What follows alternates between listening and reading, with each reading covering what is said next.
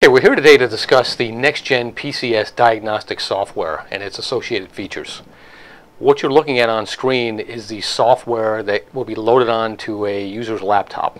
When the appropriate interface cable is connected to the ESP device and we hit the connect status, we instantly get a connection to the ESP device and all relevant information is downloaded to the user's laptop screen. Basically what you're seeing here, if you notice at the top, there is a live voltage, line voltage indicator, and as I adjust a variac which I have attached to our line voltage, you can see the instantaneous change in line voltage. What you are also looking at on either side of the screen, on both the left and right hand side, are the timed events that have been recorded. You'll notice that on the right hand side of the screen there are events, under voltage, power outages, over voltages, with associated timestamps. And if I create one, for example, I'll create an over voltage event. The unit has turned off. As you can see with the indicator, the unit has now turned off due to an over voltage event until the voltage returns to a safe level, which I have just adjusted it to. All outlets are turned back on. And as you can see, a new event was recorded, an overvoltage event at 2:58 p.m. on October 15th, 2010. Below is a graphical representation of the events that have occurred also. So a user can get a quick representation of the number of events and types of events that occurred over a specified time period. On the left-hand side of the screen is a recording of the same events, a summary recording of the same events with which ones have been timestamped and which ones are actually also recorded based on over and under voltage thresholds that can also be set by the user. This is another powerful feature of the software, is that the user has some flexibility in how to set his control parameters in the power conditioning system. For example, under Tools, we have the ability to cycle power, which, when this event is chosen, the user has the capability of shutting the power down to any attached equipment, and then in 90 seconds automatically the ESP device will bring the power back up. We can clear device memory from this menu, which means before the technician leaves, if he or she chooses to reset the device and clear out all stored data, they can do that from this menu option. There is also an enhanced logging mode. When I select that, as you can see, now we have a live representation, graphical representation of line voltage. So as I alter it, you can see that we have line voltage changing dramatically real time. And also, again, I just obviously recorded another event. Some of the other features the user has in setup is to set voltage limits. Now here we can control the over and under voltage cutoff limits of the device itself. So for example, if the factory defaults are set at 80 volts for an under voltage event and 160 volts for an over voltage event, the technician has the option of fine-tuning those parameters.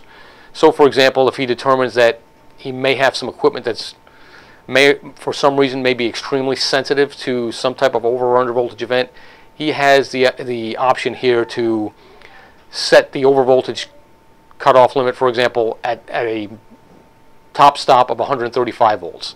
And consequently on the under voltage side, he could set it as high as 95 volts. So here the technician has the opportunity to save those limits. Also, I just had a feature pop up called Unlock Limits, and basically what that does is, and when you enter the proper code, the technician has the ability to actually change the recording limits, and that's what you see here on the left hand side of the screen.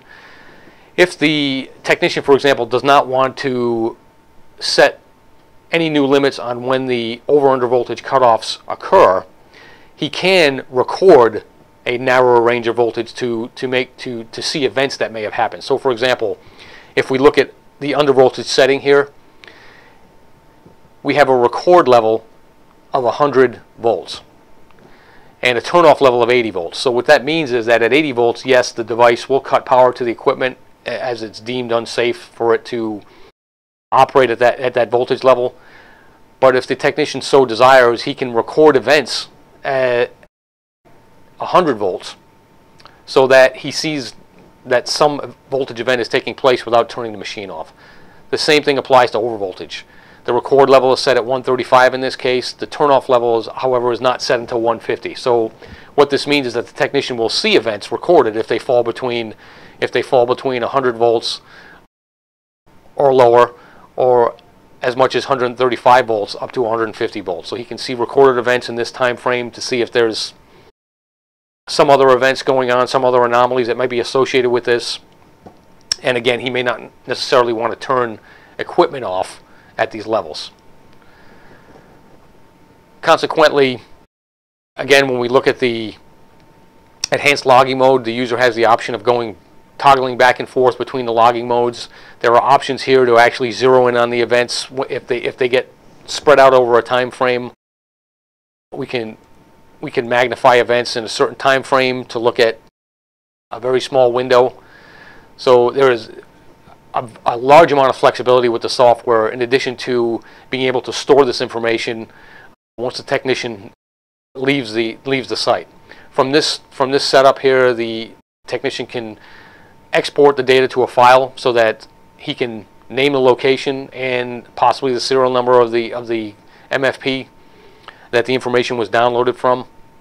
He can later pull that back up on his laptop from a file that he saved, which would include all the images and timestamped events. And furthermore, the events themselves can be downloaded into an Excel file. The graphical representations can be downloaded as a JPEG file for viewing later.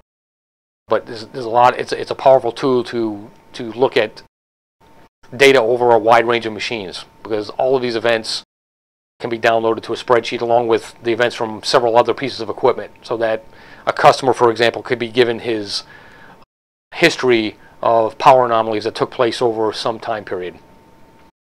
That concludes our demonstration today of the Next Gen PCS software.